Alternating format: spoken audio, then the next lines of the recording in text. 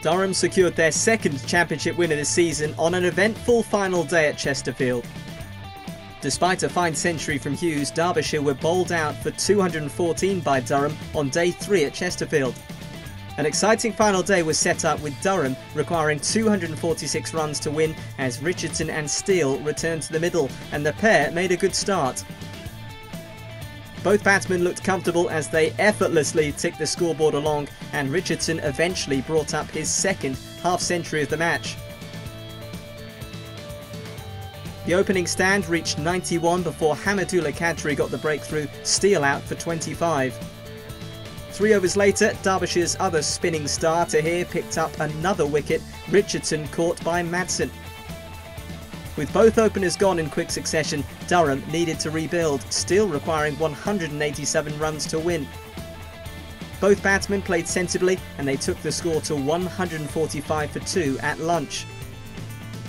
As the afternoon session got underway, Durham required 137 runs to win, but suffered a blow immediately as Madsen took a superb catch off Tahir to send Clark on his way for 23. 3 overs later, Hamidullah Qadri picked up his second wicket as Madsen took another catch to dismiss Collingwood for 6 and Durham were under pressure. Burnham remained unfazed though and was well supported by Pringle.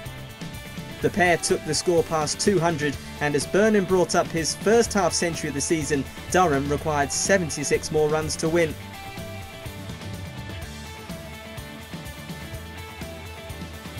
Burnham pushed on and played some wonderful strokes.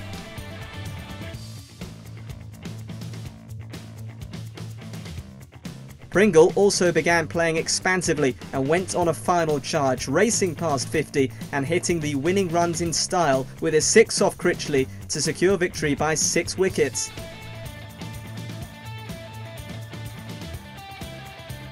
Back-to-back championship wins for Durham, Pringle unbeaten on 62 and Burnham the star man finishing on 93 not out. A disappointing result for Derbyshire, who take away 7 points to remain 8th in the table. Durham alternatively take 22 points to vacate their bottom spot for the first time in the season.